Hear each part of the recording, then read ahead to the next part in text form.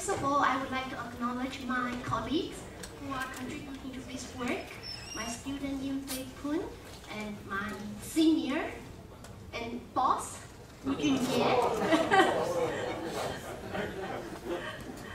Dr. Kim Liu from JPL, Professor Ming Da Zhou from National Central University, and his assistant Rebecca.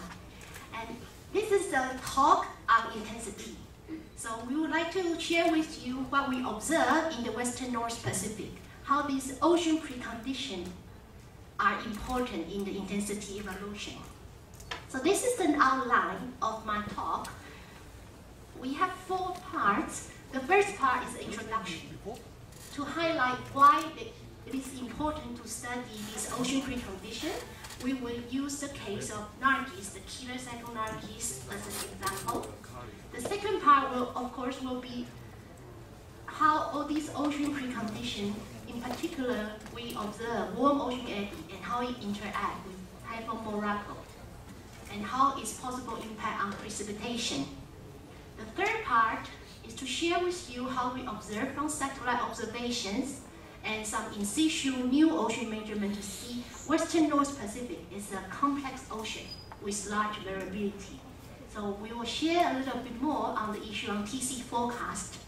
Lastly, we will give conclusions and explain, share a little bit more on the iTalk experiment, which is a large field experiment this summer between US ONR and Taiwan National Science Council. So, first of all, with all the meteorologists here, I want to say that ocean is not a sufficient condition, but it's a necessary condition. Okay, so otherwise, people will get angry while we talk about ocean. So, factors affecting cyclones intensity. Ocean is a necessary condition. This includes sea surface temperature, of course, but more importantly, subsurface conditions, which is the upper ocean heat content. You have the ocean. This is the ocean depth profile here. We are concerned about this heat content here because not only the sea surface temperature, but how deep the subsurface warm layer and heat content are critical for intensification. So this will be the focus. And so this will be the focus here. And these are the many studies supporting this ocean's condition. So this is a case of killer cyclone Nargis, 2008. This was the most damaging cyclone in the recent 2 decades. There were more than 130,000 deaths in Myanmar.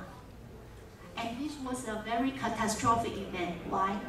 It was a rapid intensification event just before the landfall. It made landfall on 2nd of May at 06Z, but before then, it went through a very rapid intensification period from category 1 to 4 within 1 day. Within 24 hours, it went through a rapid intensification period. So this was very, very difficult for forecast, of course, and left with very little warning time. So you had a storm suddenly intensified to category 4 and immediately made landfall. So this was very catastrophic. And we observed what happened. It went through a special ocean precondition.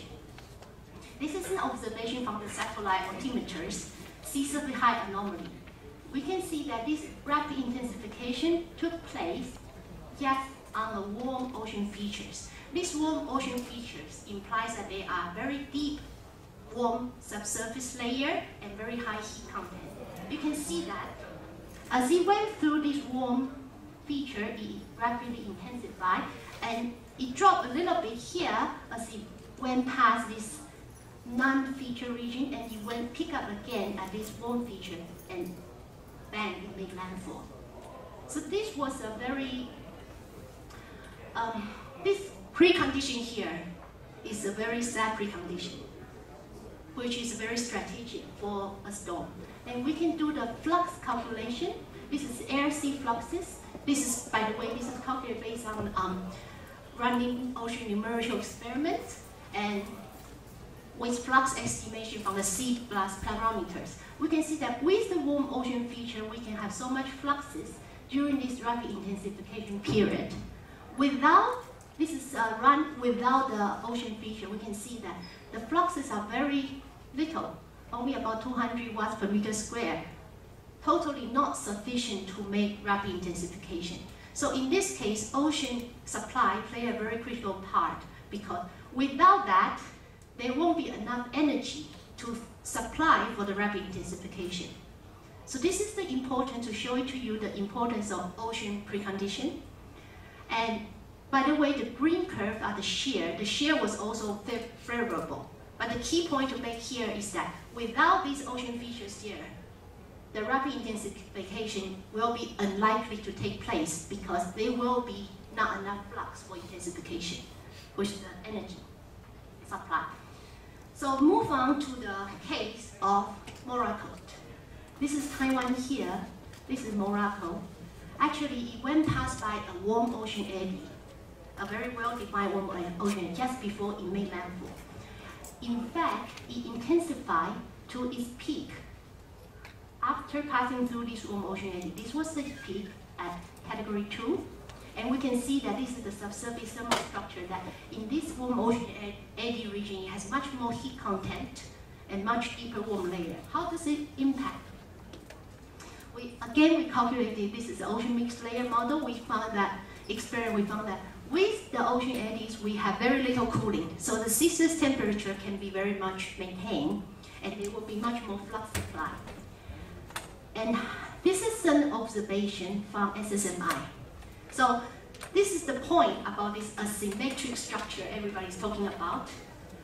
From our observation, we found that this asymmetric structure, this was a control from altimeter. This is the warm eddy position. Before entering this warm eddy, we can see that Morakot was quite small. The ring structure was much smaller, and you can see this enhancement as it encounters the warm eddy. And as it moves into the warm eddy, as you can tell, that within the warm eddy region, the convection activities develops well, and it grows bigger, and it grows much bigger. So we observed this asymmetric structure before big landfall. Actually, it was developed on the ocean over this warm eddy before it made landfall. So this seems to suggest that these eddies are helping the convection to establish at the south of Morakot in providing a favorable environment. So, and then this is the famous figure everybody is showing, that it made landfall. But you can see that this sudden emphasized condition was established already in the Pacific here. You can see that it was already established on the 6th of 5th and the 6th of August. And we did a numerical experiment. This is run by Professor Zhong Da and his group. We do that with eddy run and without the eddy run, with a